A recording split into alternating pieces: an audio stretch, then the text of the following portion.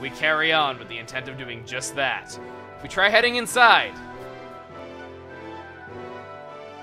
we have a Pokemon healing machine and a PC. And Mirror B may have appeared, because that's totally more important than what's at hand. Always gotta have Mirror B in mind, of course. It's a gigantic wall of glass, and it appears impossible to go any further. Yes, you can send out your Aggron and have him double-edge his way through that glass. No, that can't even happen. And Aggron's freaking made of rock and steel. I don't even see that hurting Aggron in the slightest. I mean, it's even got Rock Head for its ability. So we can't go forward at all. Only Walken was here, he would think of that brilliant idea of using our Aggron to go through that wall. But we do have this lift down here. Elevator door won't open on that either. So, nowhere to go. I guess we'll just have to give up and go home.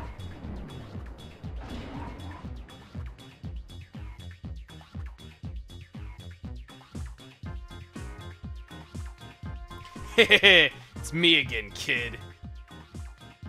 You know, it makes me kinda happy to see you since I've seen you so often. I know you're trying to be cool and all, man, but you've kind of only seen me one time before this. But the way you keep battling me, my crit's taking a beating. Yeah. So Master Greevil gave me this one last chance to redeem myself, but this is it. If I lose this one, there's no tomorrow. Here goes. You mean he's gonna kill you for losing a Pokemon battle? Jeez, I'd find a new guy to follow.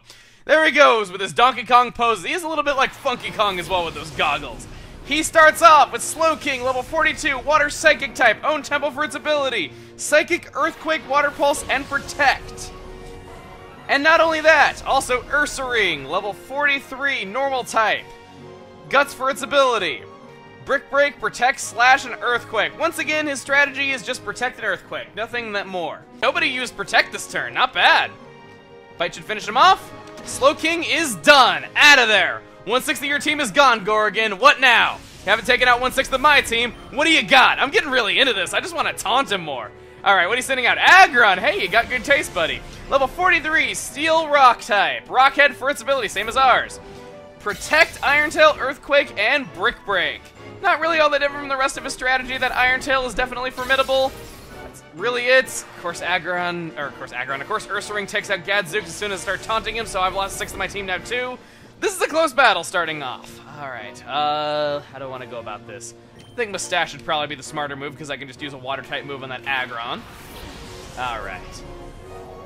Gorgon, I know that you look like a giant ape, but no facial hair that you could ever grow, or body hair for the matter, ew, could ever compare to the facial hair of Mustache. I love it so much.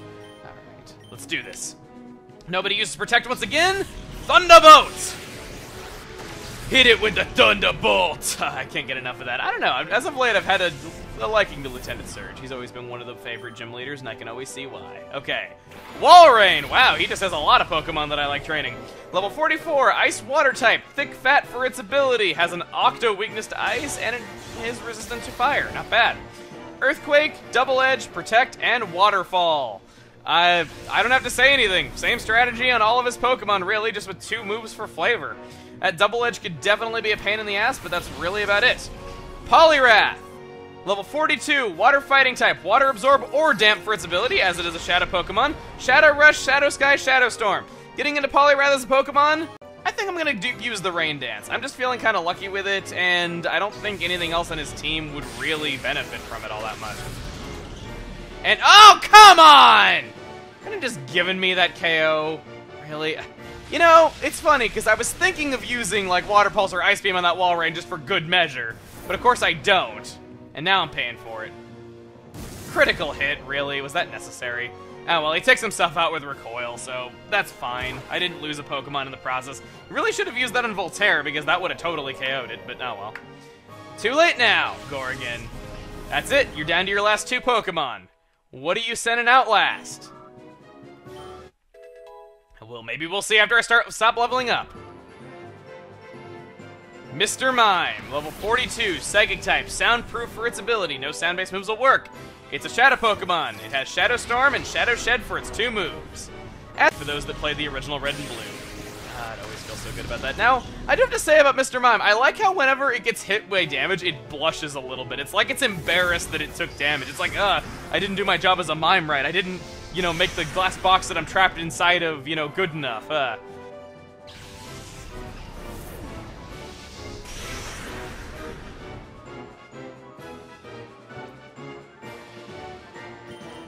Going with Trifecta, hoping that it doesn't get unlucky.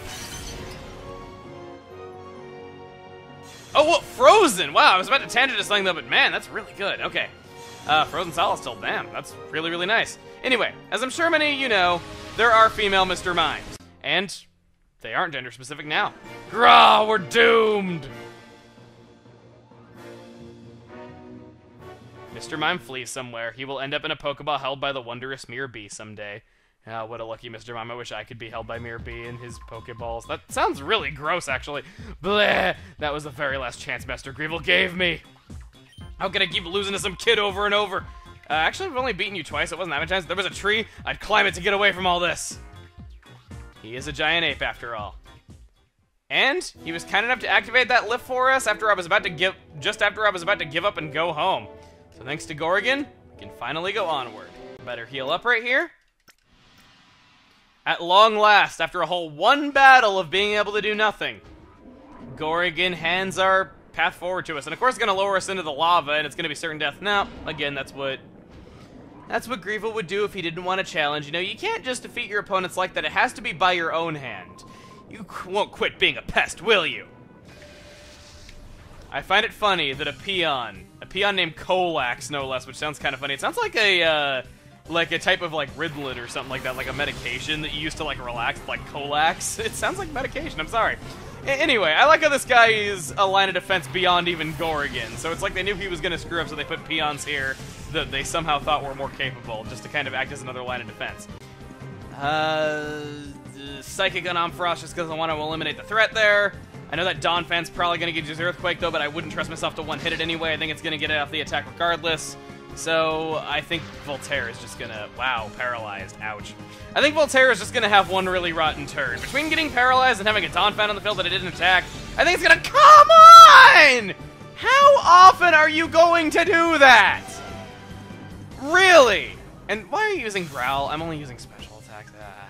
Rollout, okay. I was worried about having Earthquake, like most Donphans do, but I'll take it. That was friggin' stupid. Psychic on Donphan, okay. I hope that Bite is able to connect regardless of Jolteon being paralyzed. And wow, Psychic actually didn't do as much as I thought it was going to. I know that I'm not really the... I am having horrendous luck in this battle, and I'm not using Light Screen myself because he's got a physical attack on the field, and then Ampharos is almost done, so that's why I don't see it worth my time. He's gonna get off more rollouts, isn't he? He's just gonna totally roll out that whole side of my field. I hate rollouts so much. Anyone who grew up playing against Whitney's Miltank knows the true wrath of rollout. It just multiplies and you can't do much about it. Okay. And then I remember that every kid wanted to get a Pokemon knowing rollout themselves so that they could use it, and then they're like, hey, why isn't this as good? It only does like 5 damage, and then when we got older, we learned that it did more damage as it stacked. Okay. Dodrio! Dugtrio is a Shadow Pokemon! I can't even talk now. Now, Dugtrio is a Pokemon I always have a soft spot for. I have memories of being a kid, going into Diglett's cave, finding a wild Dugtrio, grabbing it, and just beating Lieutenant Surge's butt into the ground with it. It was a fun time. I don't think any kid who didn't do that, anybody who didn't do that as a kid, you should go do that whenever you play through the original Pokemon again. It's a fun time. I remember back when I used to speedrun, I used to do that tactic as well. You know, Dugtrio was kind of fun to use in single player, just because you catch it at like level 30, like before even the 3rd gym in the original game, and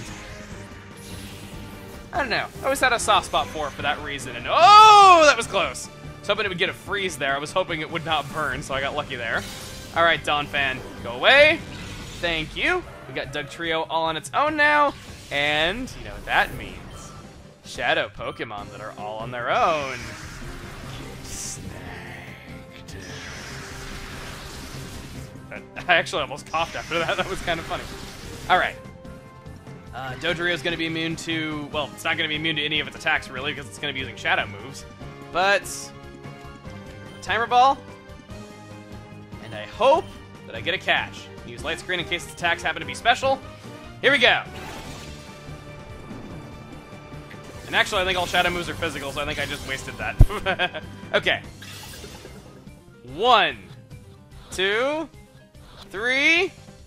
Done. Alright. So Doug Trio is ours now. You are finished. What have you to say for yourself losing just like Gorgon did? God, this isn't happening. It's not real! Theater major, are you? He just, like, backflips and then, like, shields his face, just shouting to himself that it's not real. Oh, well. What is that machine doing? Is it, like, mixing the lava? It looks like a giant cake mixer or something like that. I don't know, maybe Greevil takes up baking in his spare time. I get it. The lava below is the heat source. It's a giant oven, and then he's got the cake maker, like the thing that makes the cake batter above it. So it's like he can mix the cake, and then he can lower it in the lava, and then he can just cook it, and he can make giant cakes. That is how he feeds the Cypher peons, despite having hundreds of them. That's how we got so many people to sign in a Cypher, despite it, you know, having fallen all those years ago. I get it. He has free, unlimited cake to offer every one of them, so that they will never go hungry again, and they will always be satisfied. That is a brilliant move, Greevil. If I was the lead of an evil team, that's totally what I would do to get people on board. Except I think I would use pie instead of cake, personally. But that's just me. The cake plan is still respectful in its own right. Anyway. We got to this mysterious corridor below where Greevil is.